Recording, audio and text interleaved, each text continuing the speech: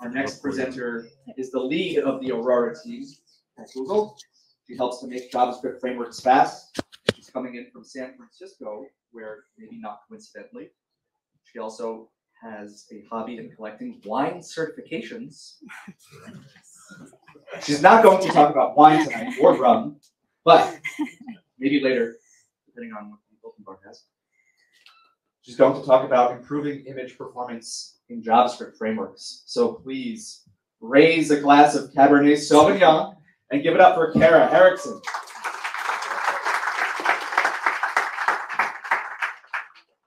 Two mics? Okay. Yes. Okay. Hi there. I'm Kara Erickson, and I'm here today, as Rick mentioned, to talk about framework tools for image optimization. A little bit about me. I am a staff software engineer at Google working on the Chrome team. And again, as Rick mentioned, I lead a team called Aurora. If you haven't heard of Aurora, it's an initiative where Chrome engineers collaborate with open source web frameworks to improve performance across the web. So basically, our goal is to make framework apps as fast as possible. And in practice, this means that we partner with a bunch of different frameworks like Next.js and Angular and Nuxt to build features that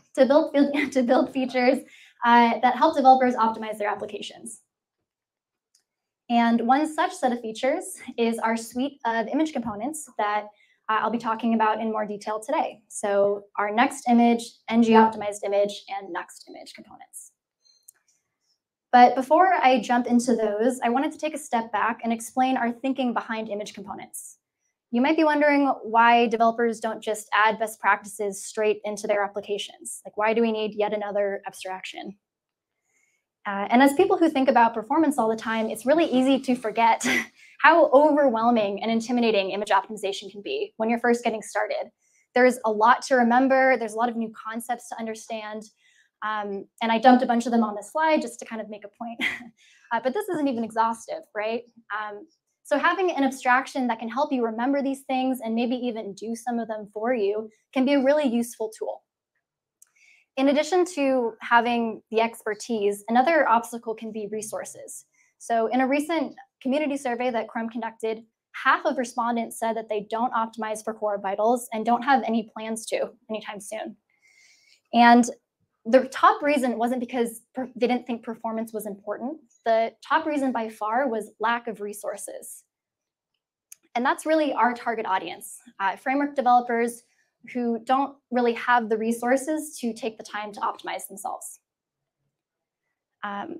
So that's where framework components really shine. If you have built-in components, they can integrate deeply with the frameworks that they belong to. And you have so much more information about how the page is structured and when it hydrates, and you have the whole file system to do static analysis, right? So you have all this information that you can use to improve the developer experience and build things in. And there's also a maintenance benefit.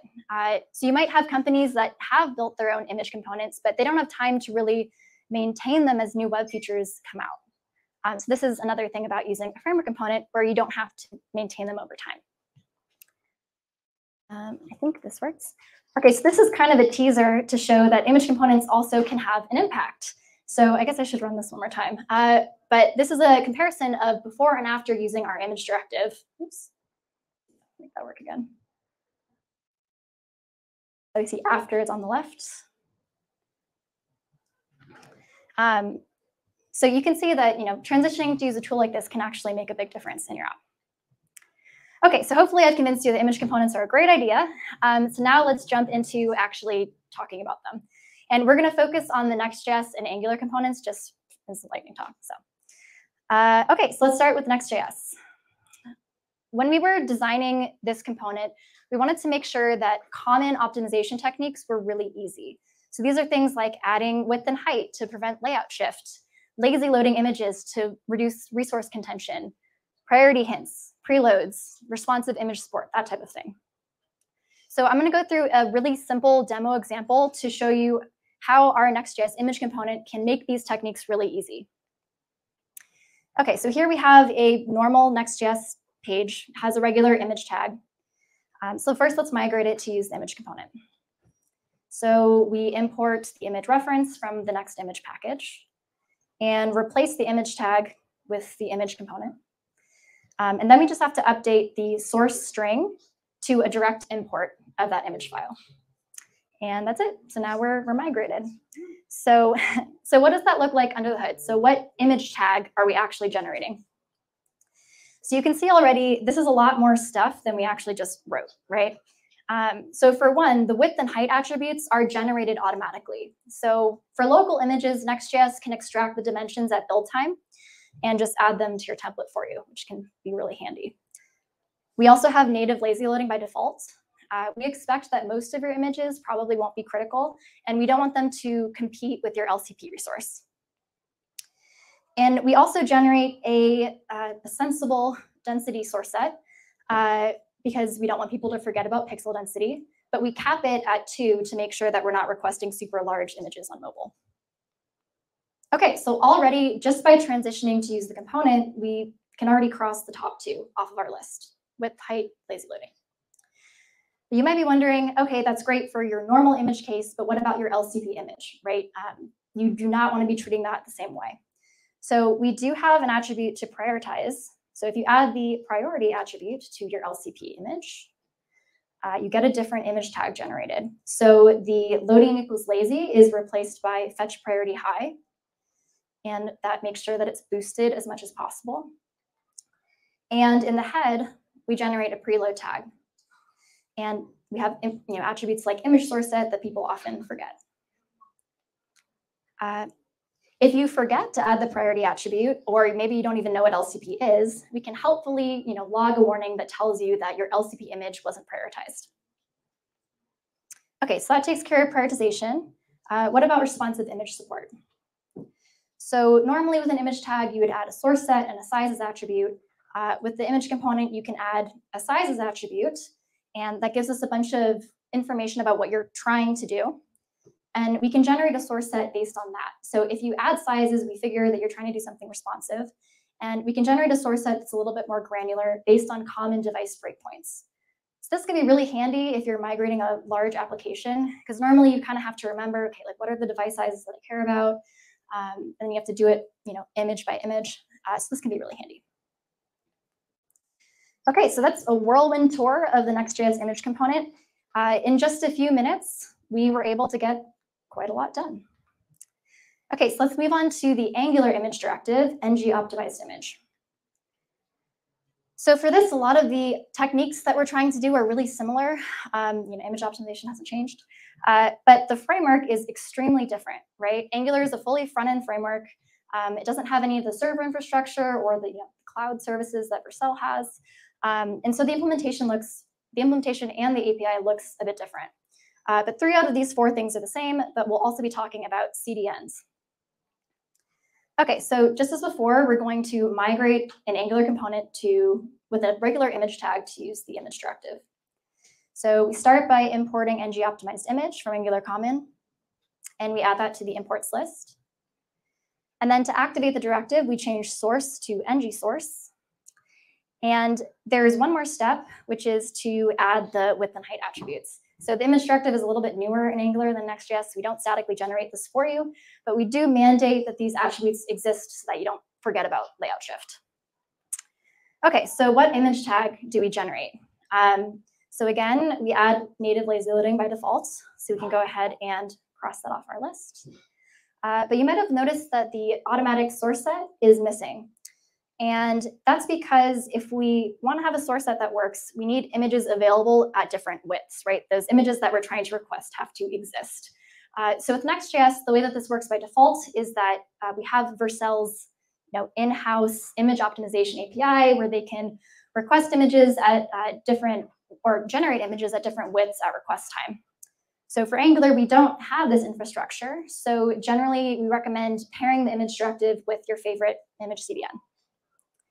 And there are built-in integrations for some of the most popular ones like ImageX and ImageKit, Cloudflare, Cloudberry.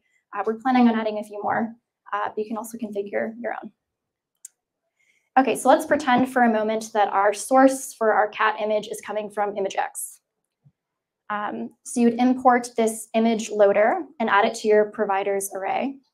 And then you pass in the host domain of your images, whatever that is. And then in your actual image tag source, you can just put the name of the image instead of the full URL, and we'll kind of stitch it together for you. And as soon as you add that loader, you can see that the source set is generated for you once again. You might also notice that we've added this extra option. For built-in CDN loaders that we know a little bit more about, we can recommend certain options. Like for ImageX, we recommend auto equals format because we know that that's going to request more modern image formats. Okay, so that we can cross the second thing off our list, optimize the settings with built-in CDN loaders.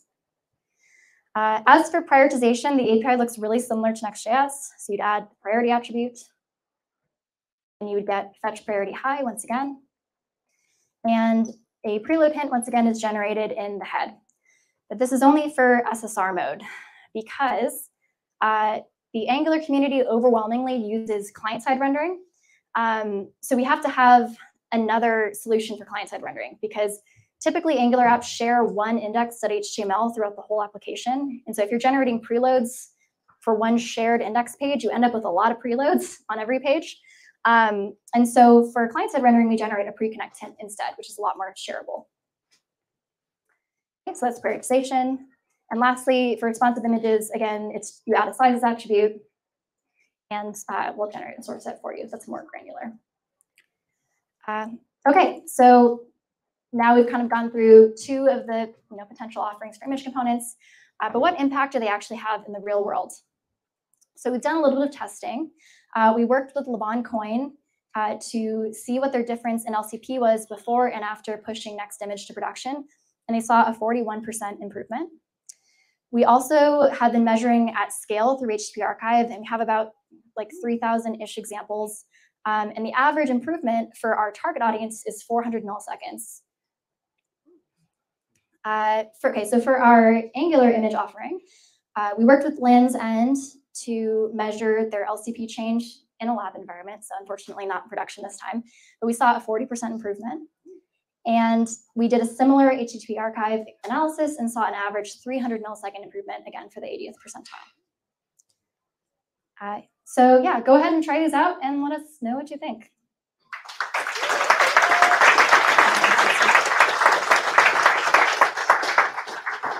Thank you, Karen.